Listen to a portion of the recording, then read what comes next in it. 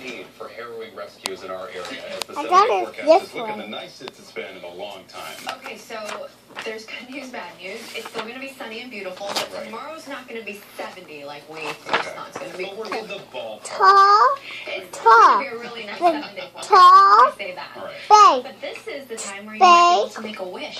Shooting stars. Oh, That's your mom. Yes, That's they're in meteor your shower. dad. Peaks tonight and That's tomorrow. your mom. What happens is the Earth enters a stream of debris, and some of those dust particles usually burn up in the atmosphere. So those are what we see as shooting stars. So if you want to go check it out, look towards the east. Best viewing time 1 they're to in 3 the water. So kind of tough hours, but clear skies in the forecast for tomorrow night. Might be the perfect night to see some of those shooting stars.